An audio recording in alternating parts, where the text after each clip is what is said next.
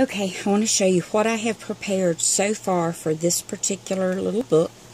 And I have decided on my tie closure method is going to meet right here because I don't want anything on my front or back covers because I have not finished designing them yet.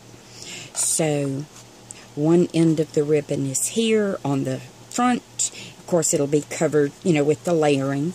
And then the other end is here in this side of the spine, and then it will be covered with the layering that will go there. This is my front section, and I'll show you that in just a minute. And then, of course, just the pages that will be in the back. The inside back cover is going to have a reverse waterfall. That's as far as I've gotten. So what I decided to do for this, I wanted to do a little different play on the file folder look.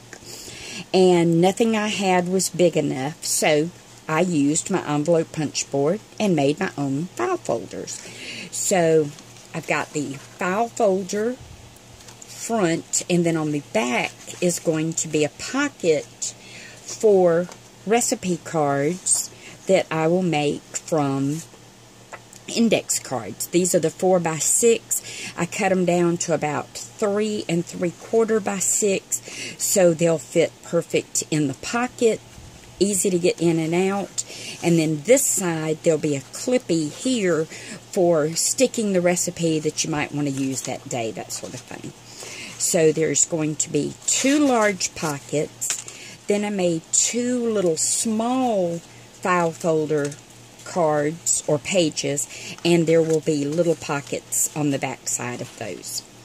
So I will show you what I did to create the little file folder. Cut the pages to the same size as the other pages in the book, 4 1/8 inches wide, the 6 3/4 inch minus a 1/16 of an inch. Then all I did was put it in the punch board.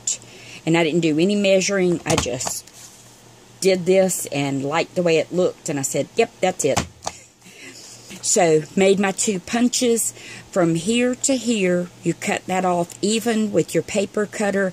And then I just went back and rounded that corner.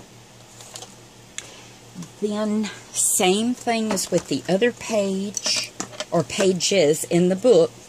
You put it in your scoring tool and score at 4 inches, so you have that 1/8 of an inch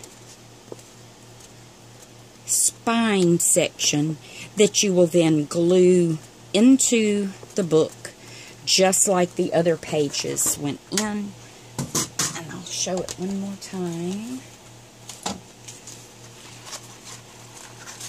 So there's my 1/4 inch hinged page, or 1/8 of an inch rather.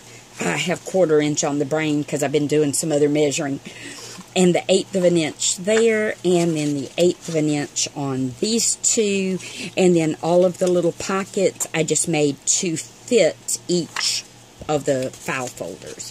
So just another option for a way to do, more interactive pages.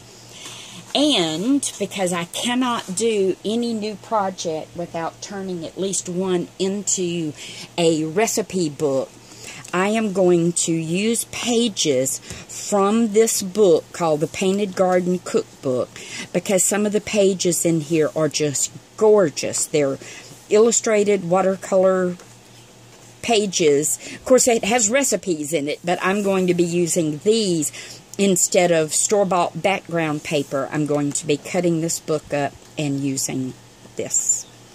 So that's what's going to happen with this once I get more done to it.